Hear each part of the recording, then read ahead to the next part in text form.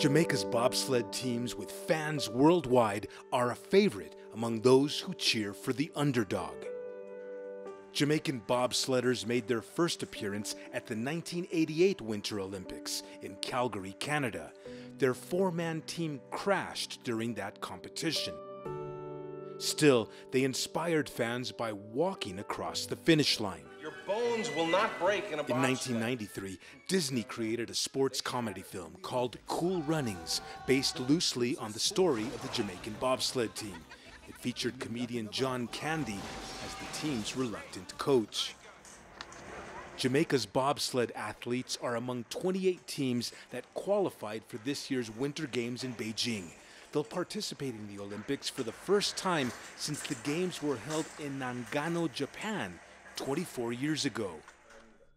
Team members told CGTN what it feels like to travel down an ice-covered track at 145 kilometers per hour, equivalent to 90 miles per hour. The main things are to be fast, powerful, and strong. You're going to have to be brave.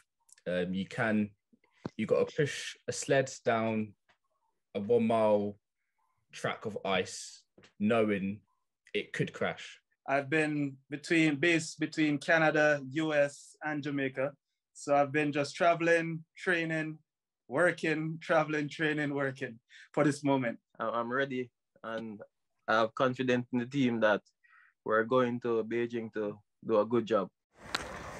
Jamaica will also send an alpine skier, Benjamin Alexander, to the Winter Games in Beijing. And for the first time ever, these Olympics will feature a women's monobob competition. It is important for me. Jamaica's Jasmine Fenlator-Victorian qualified for that competition. She has dual citizenship in the United States and Jamaica. I've seen snow since I was a young pitney, so it's not rare for me to see snow and know about it. I grew up around it. I grew up in New Jersey, so it snows every winter.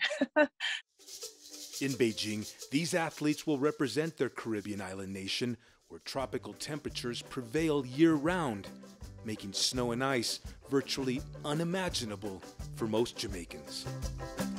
Franc Contreras, CGTN.